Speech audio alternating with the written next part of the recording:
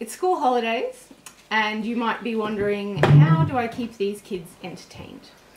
And how do I keep them entertained without it costing the earth? So I'll just give you a couple of suggestions and ideas of what we do over school holidays, because we have a lot of fun but we don't tend to need to spend a lot of money. Instead of taking your kids to the pool, which you have to pay for, you can take them to the beach or a river. If they're not very good swimmers, just make sure they've got life jackets on and obviously keep close by, make sure that they're safe. We play a lot of board games. Most of our board games are either secondhand from the op shop or they came as gifts. I also make board games, which can be a lot of fun, and then we can customize them to the things that the kids enjoy. This is one of the board games I made, so it was just on the big pieces of paper that I stuck together and did up the grid and then just laminated it. It's basically a rip-off of Snakes and Ladders, so you know, here we've got follow the paw feet down here, and you know, there's little challenges, name 6 animals. My kids are small, so you know, it's pretty simple board games at this stage. Say something nice about the person on your left. Oh, isn't that sweet? And it did get drawn on by my toddler, but that's okay. Yeah, it just makes it more colourful. Yeah, exactly. Give our fish a name, Bert. Yes. So, yeah, you can make your own board games. That's very, very cheap. This is another game that I made. Me and my husband were playing Scattergories, and we thought it'd be fun to play with the kids, but they're still a little bit young to be able to do it properly, so I just made up a simpler version. So if you played Scattergories, you kind of know the rules. So yeah, just easy ones for the kids, naming something in the room, a boy character, a fruit or vegetable, so on and so forth. And then I just made up the little things, so it's 5 little things in each round.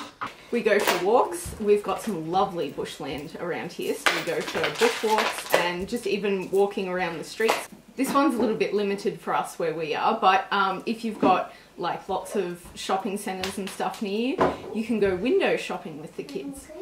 And that can be fun for them to just look at all the different toys, and you can also observe what they really like and keep that in mind for birthdays and Christmas presents. Also, if you see the kinds of things they like, you can start keeping a lookout on eBay and second-hand sites for getting these things for cheaper. We go to the park a lot. That's heaps of fun. The kids, you know, get to run around, get some fresh air and play. If it's not such a nice day, the McDonald's has a really good indoor play area here. Now, because we're using their facilities, I do feel it's appropriate to actually buy something from there. But we just get like an ice cream cone each, and the kids really enjoy that. For the 4 kids, they're like 70 cents, so you know, you're paying less than $5 for a fun afternoon of playing. Lots of families like to go to the movies, but man, movies are expensive, so we just do movies at home. Most people these days have pretty big TVs, so it's almost like being at the movies anyway.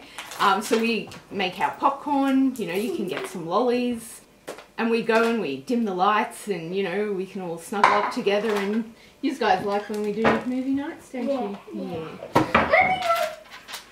It's also great because you can pause the movie when someone needs to go to the toilet or something and you don't miss anything. So it can be even better than going to the movies, and it will save you like $70. Puzzles are fun. Again, we get puzzles from the op shop, and that adds to the fun because you don't know if they have all the pieces until you finish the puzzle. So it's kind of extra exciting. And puzzles are also something you can swap with friends, because to buy new they can be quite expensive. So yeah, you just swap them over with friends, do the puzzles, and then you can give them back. This one over here really likes going down to the pet shop, and that can be really fun, just going down and having a look at all the pets. We went to one time that was specifically for like aquarium animals, like fish, reptiles, that kind of thing. And yeah, that was just really fun. We got to see, you know, the snakes and the lizards, and we told the kids a little bit about them and why they need the heat lamps and all those kinds of things. My son's really into axolotls, and he got to see an axolotl. That was very exciting.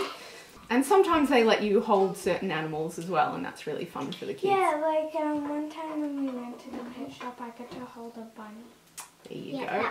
A lot of parents put their kids in sports programs, and these can be really great and very fun activities, but again, very expensive. Going down to the park or the oval with some friends and kicking a ball around is free.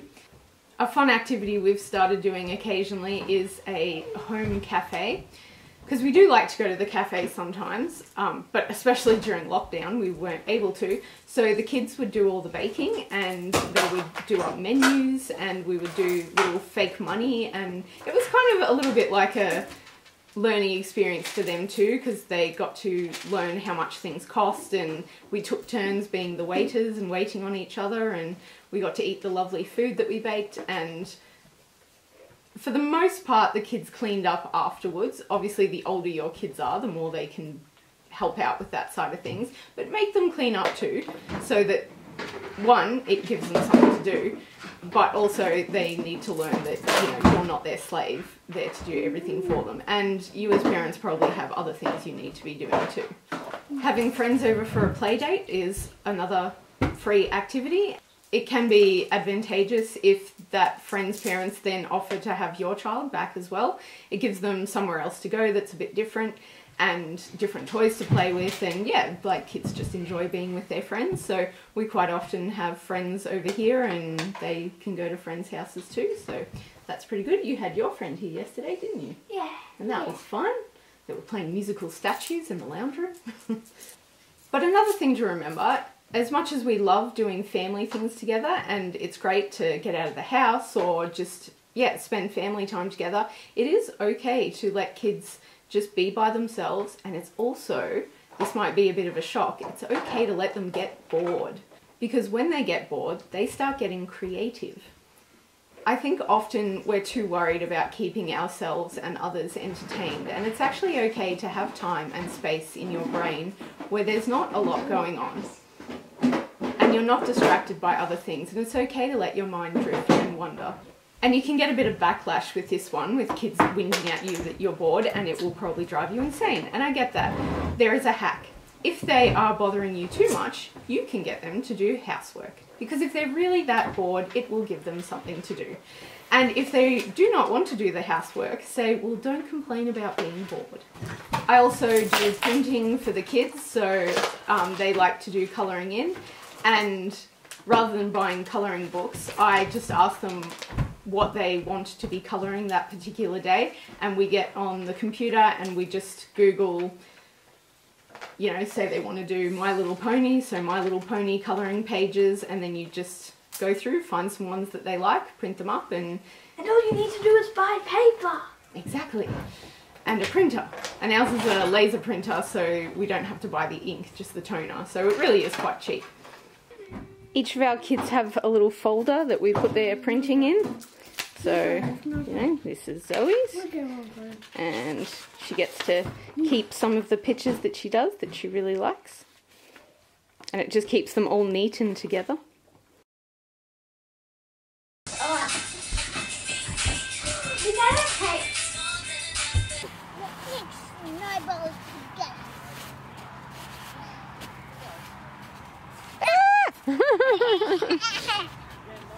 So we are making Hatchimal gardens. Zoe, what have you got there in your garden? I got some food. Yeah. Wow. There's some food in here. I'm making it really yummy food. We've got all our things that we collected. Yeah. Rachel, what have you got? I have a Hatchimal forest. Oh, very nice. And we have a food bowl. And lots and lots of beautiful trees. I'm still not done. 93, 94, 95, 96, 97, 98, 99, 100! Are you blowing bubbles? Yeah.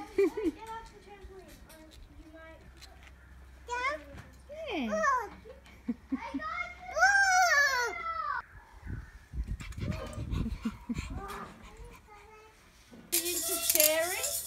I think so. But what a great, happy town this is now. Yay, team! Woo! Ben, what do you like that we do on school holidays?